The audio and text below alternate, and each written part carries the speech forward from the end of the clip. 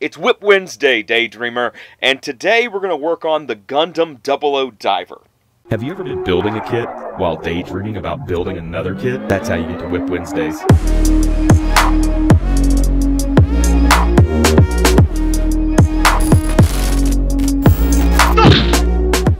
WIP Wednesday! Ragtag Daydreams is sponsored by NewTypeHQ.com. Okay, getting back to actual modeling this WIP Wednesday.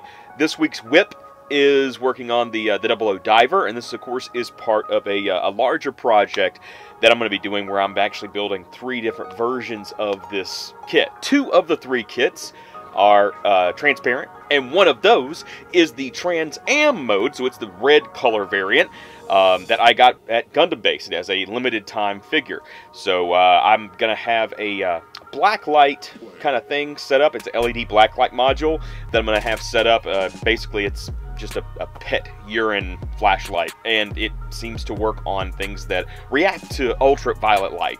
And I want it to make it look like they're glowing, and it's glowing, and it's actively transforming into the Trans Man. That's two different things. So hopefully, putting all of the 3 kits together and posing them the appropriate way, I can make it look like it is powering up into Trans Am mode. And you know, we'll see what happens. I'm not just going to let it sit on my shelf, though, because it's a limited run kit.